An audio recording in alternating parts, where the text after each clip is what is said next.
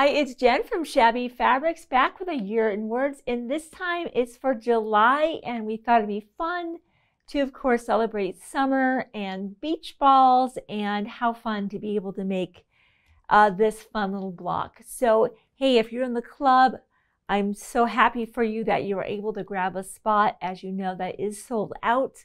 Limited number of kits that are kind of left over for you to grab. Be sure to grab those. As you know, all the applique is pre-fused and laser cut. You can just be jumping into the fun. What a cute little wall hanging it is to be able to display each month out of the year. But if you're just watching and you want to know how to make the beach ball block, let's dive right into that and I'll show you how. Basically, it's just making a pinwheel block and then we snowball the corners. So it's kind of two blocks in one, so to speak. So I'll talk to you about just how to start off making our pinwheel, and then we'll move on from there to snowball those corners. I'll give you an option with a new Creative Grid corner clipper tool. So we'll take our light fabric, and on the back side, we'll do this with both pieces. We'll just draw a line from corner to corner, and we'll be sewing 1/4 inch on either side. And that's really how most pinwheels are created. There's some new other things on the market, but this is the way that I learned how to make half square triangles, which is what leads to pinwheel blocks. So with the light fabric on the top, I just place a patchwork pin out of the way of my sewing track so that I can leave those pins in the entire time. I find that when I can leave pins in versus removing them as I go, the fabric stays stabilized and I have better seam. My points come out better because I'm not removing the seam before I get there. I'm able to keep the in throughout the sewing. So we're just going to go to our machine now, and I like to sew this with just a scant quarter. So as I'm coming up to my machine that has kind of the gate on, I have a 57D pressure foot in here. I'm going to have that kind of over on this side, so I'm sewing just a little bit of a scant. I like to have plenty of space to make sure my block comes out square, and maybe even a little bit extra to square up. So rather than being, so my guide, here's my line, and my fence is just to the right of that ever so slightly. And that's going to give me the ability to hopefully have a little bit of something to square up. We'll see.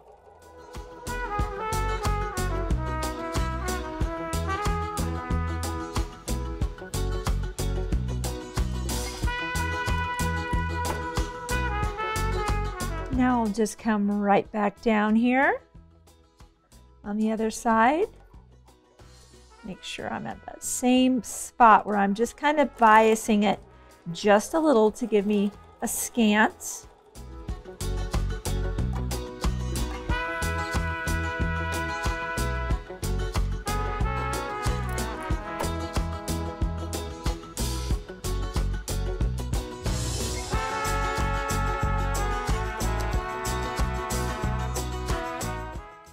So now we'll just cut those apart.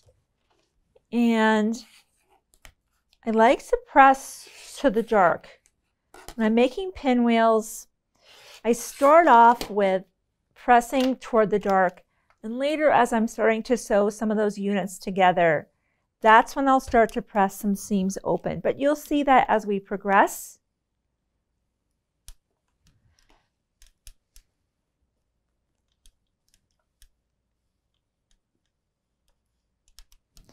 And those little points, somehow someone came up with the term dog ear. I have no idea where that term came from. I just know that's what I hear so often, is those just need to be trimmed away because we certainly don't want to have any extra bulk. If you've made pinwheels before, you know there's plenty of fabric coming together in that center point, and anything extra is definitely not helpful. So anything you don't need, such as these extra little flaps out here, let's go ahead and trim that away. And I'll try to keep myself clean and organized here.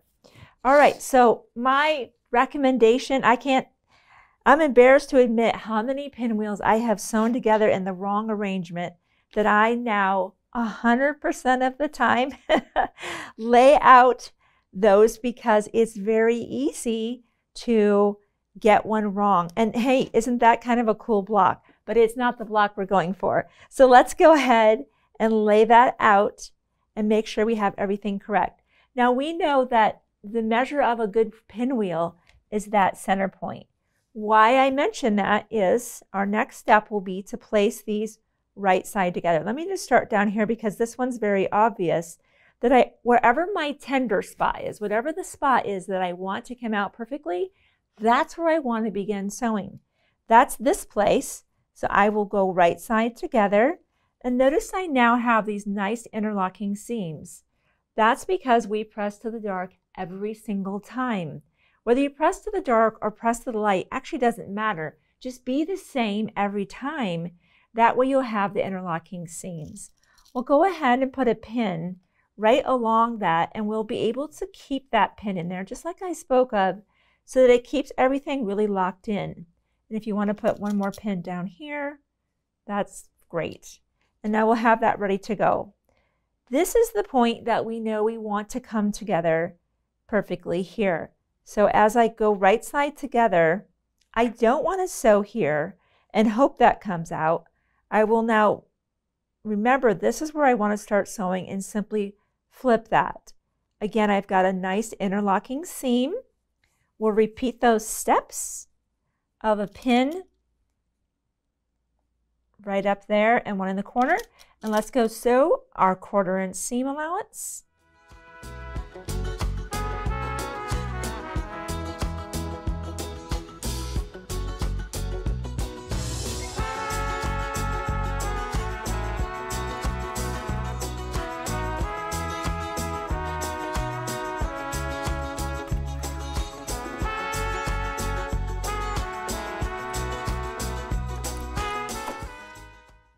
Okay, so now once we cut these apart, this is where we will begin to press our seams open. Because as you can see, there's no advantage to the seam going this way or this way. It's just equal distribution of the bulk. And let's press that open. Plus, when you open the seam, you get to see your visual target for our next step, and that's right there. See where that little V comes together? That's our 1/4 inch point that we will be using to our advantage in our very next step. So let's press this one open as well to not only evenly distribute the bulk, but also create that visual target that will help us get our 2 halves of our pinwheel block sewn together as precisely as we can. Again, let's lay that out. I've done that step too, where I have literally, this is like true confessions. Okay, that's reality quilting. I've sewn them together like that. This has happened, yes. So I'm going to go ahead and lay that like that, confirm I have the correct sight picture. Once I do, we'll lay those right side together, and I just take a little peek right there because it's very easy. It's harder to get seams on the money, locking in exactly where you want when you don't have interlocking seams. That's the downside of seams being pressed open. You need to take extra care to make sure you are lined up because you don't have that lock. Now I'm going to put a pin in here as well as up in this angle and here. I don't want anything moving. Stay right there where we sew this together here. And as we sew, we'll be crossing that V. I'm going to be looking for that place.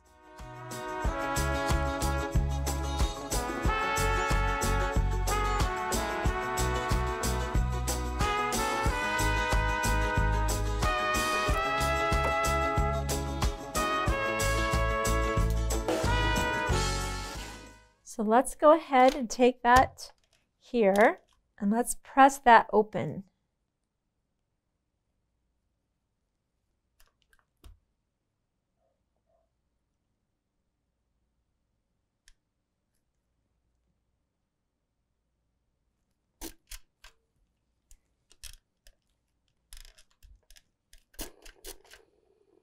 Okay, let's see how we did. I think we did a good job. I think we're happy with that. Now, we want our block to be measuring 4.5. I have a 4.5 Creative Grid ruler here. And it looks like I have just a touch to square up, just ever so little.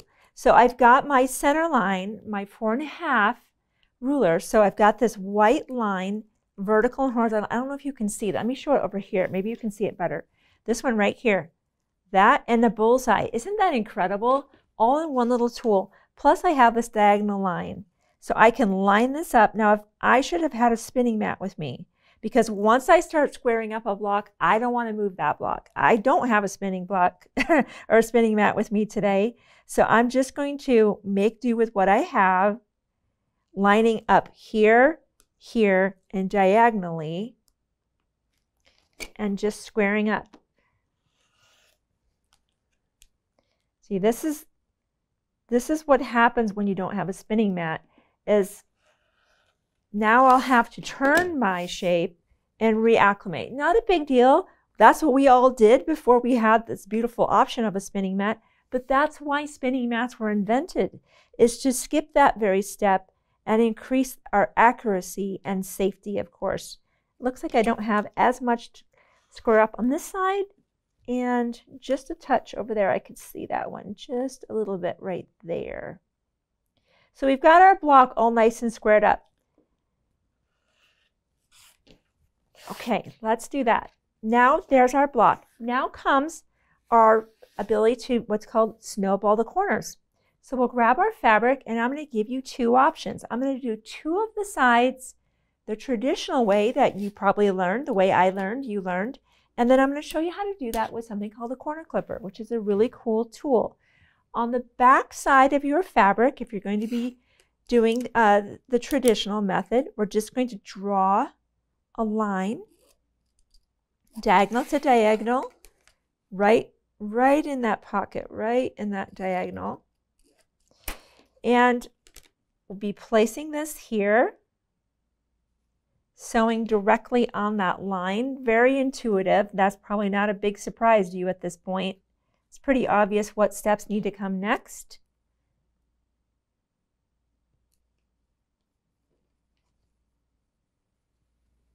Let me just sew those two. So this is going to be the traditional way we learned, and then I'll introduce that corner clipper. And if you watched our videos for the last couple months, you've seen the corner clipper, you already know what I'm going to do, but maybe you didn't watch those last, so I'll demonstrate that again.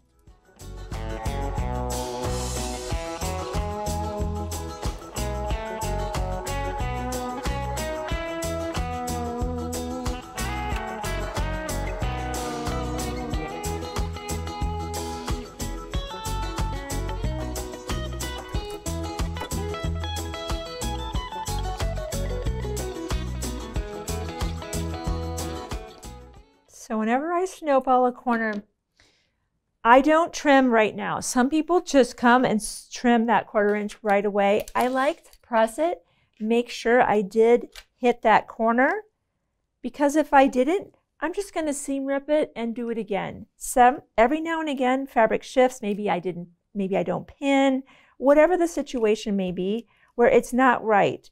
And then I just go, no problem. And then I go seam rip and try again. And I'm happy with what I'm seeing. So now I'll lay that flat back. I've got my nice 1/4 inch seam on this nice smaller ruler. This is the 3.5 by 6.5. And this is very much a go-to ruler when you just kind of want to have something small on your table. You just need a straight edge, and that distance is plenty for you. And it's really ideal for all of the blocks in this series. So I'm really enjoying this ruler a lot. And I'm also enjoying the 4.5 because I can check myself. Are my blocks coming out to be the right size? So that's what we did with the traditional method. What's this whole thing with this corner clipper? That's this tool down here. Same fabric, except now you don't need to be using the straight edge and be using the marking tool. What we'll be doing instead is still placing this in those corners. We know we would traditionally draw this line, sew, and trim away. Instead, what we'll be doing is laying that corner clipper on. You can see the diagonal line right there. You have the edge here, the line here and then up the side as well. And we will trim that. So when we go to the sewing machine, it's just ready to go. And when we come back, we press away and there's no trimming. That step is already done for us. We will do the same here, where I know this is my line. This is the part that's going to be trimmed away. So once again, my visual check. First check, that square needs to be exactly on top of the square beneath it. That needs to happen right there. Next is making sure that we're truly diagonal to diagonal, checking here, here, and up the side. Once I have it, go ahead and make the cut. If you're inclined to pin, the longer the distance, the more likely I'm going to pin. I'm just going to pin here anyway, and let's go sew both of those.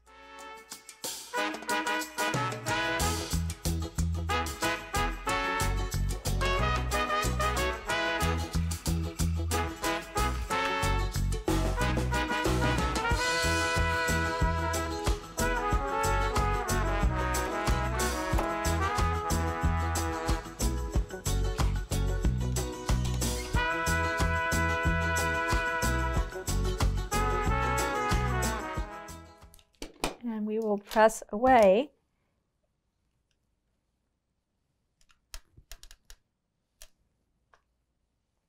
And unlike before, where I had to now, yep, I'm happy with that, go back, get my straight edge and trim away, it's just done. So the corner clipper, I love the accuracy.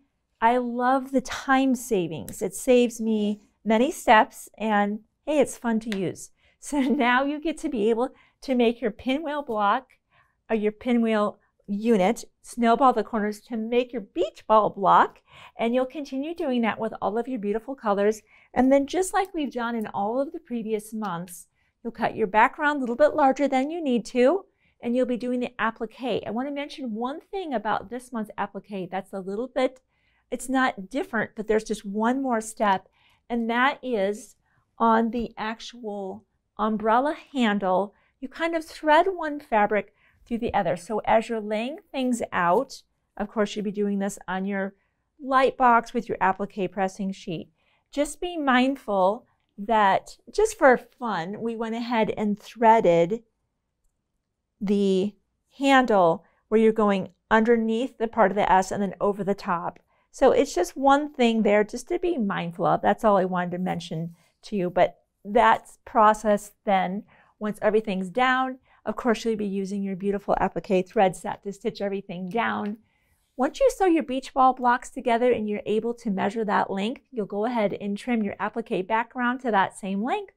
Join those two and finish as you would in all of the previous months. So we're moving right along, and I'll see you next month for A Year in Words in August. See you then.